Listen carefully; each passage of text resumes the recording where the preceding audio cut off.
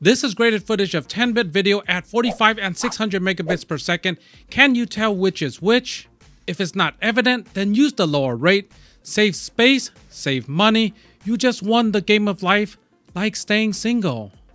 In this video, we're going to explore the bit rates for the A7S Mark III, A7 IV, FX3, and A1 cameras like that do 10-bit and S-Log3. I'll help you choose the right one, and it's not as simple as simply using the highest bitrate. Before getting into image quality, let's talk about video decoding.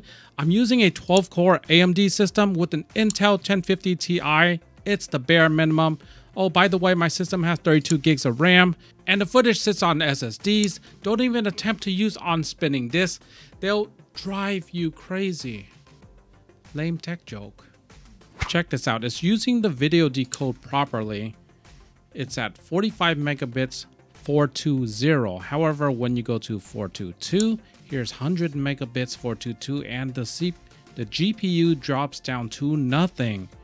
The CPU is now spiking. NVIDIA cards do not support 10-bit 422. And here we are back to 45 megabits 420, and the GPU usage is high, CPU usage is down. 200 megabits per second 422, and the GPU usage is down to nothing, CPU usage is up. I'm just trying to show you the behavior of these NVIDIA cards. They just don't handle 10-bit 422. Here's 150 420, and you can see that the GPU is back in use and the CPU is down again. And popular among other YouTubers is 600 all intra, and I've heard that this one is supposed to be faster. However, look, it's not using the GPU, it's using CPU, although it is using less than long GOP. Back to 420, and you can see it's back to using the GPU again. GPU usage is nice and low now. Swap back to 422, and you can see that the CPU usage is higher, GPU usage is down to nothing. Jumping to 200 422, and I hope you're getting the picture now. GPU is simply not being used at this point, so you have to take in heavy consideration, because these choppy videos are gonna drive you mad when you're editing. So take it with a high grain of salt. If you're recording, how are you going to edit? Are you gonna have proxies? Are you gonna create proxies? Or are you using a Mac? Having footage that's hard to edit can really eat away time and your soul, like TikTok. Wow. Time for image quality. One clip is at 100 megabits per second, the other at 200 megabits per second, a difference of 100 full megabits. However, one is using a high efficiency codec. Can it make up for the difference? I'm gonna give you some help and zoom in just a little bit more. Well, can you tell the difference? Here's the reveal. So it seems like that high efficiency codec is doing its job. It is producing a higher quality with lower bitrate.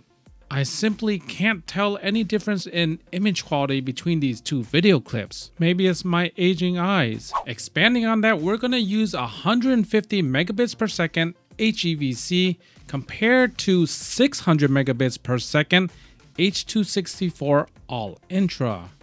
What's different here is that all intra records both A and B frames, so it doesn't do any interpolation. In theory, it should produce a better video clip. Let's zoom in so you can see the finer details. And what I can tell is that the all intra does in fact look better. There's just a little bit more depth and separation when you're looking at the droplets. Let me label them for you in case you haven't figured it out. This is zoomed in, so even if you're not looking on a big screen TV, there should be a small difference between these two. Next up is the extreme opposite. Can you tell which codecs are being used? One is using a very low bitrate, the other is using a very high bitrate. However, this scene is just not very turbulent. It's more designed for the lower bitrate to excel here. And even then, there is a small difference. You can see the artifacts when the waves come crashing in. And enough with the suspense, here is the reveal. So the all intra does look cleaner for this scenario. Even though the movement is slow, anywhere there's movement, it just has less artifacts. This next scene is at 150 compared to 600. Can you tell the difference?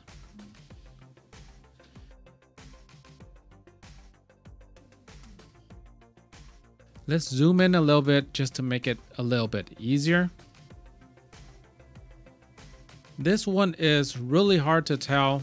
Maybe you have better eyes than me, but I am having a difficult time telling them apart.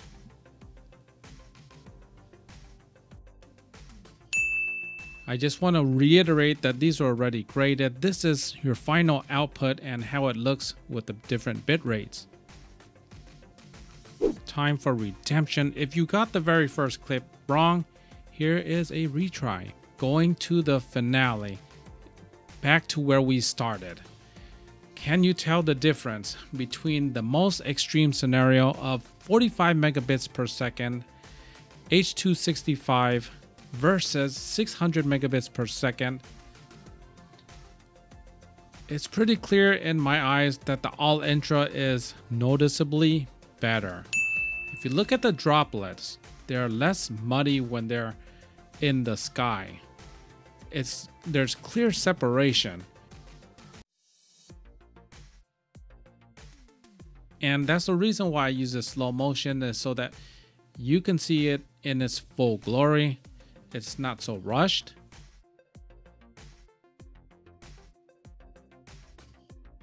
Hard drive space is cheap until you find out it costs you $200 for 20 minutes of fun.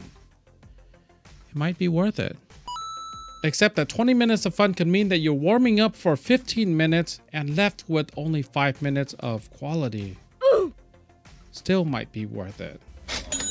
Based off the rough estimates of the clips I've used, here is how much space you need for every minute per megabit per second bit rate.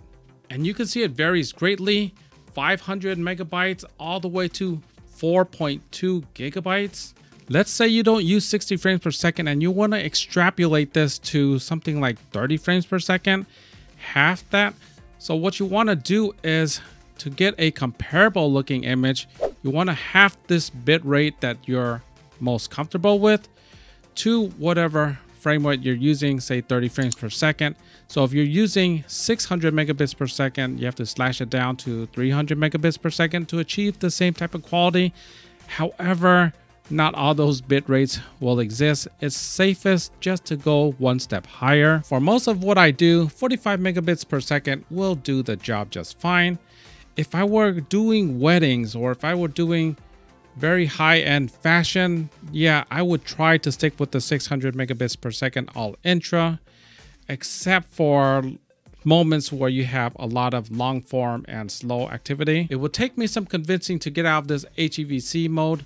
High bit rate H.264 10-bit 422 is much harder to process. However, if a client asks for the highest quality, who am I to deny their cold hard cash?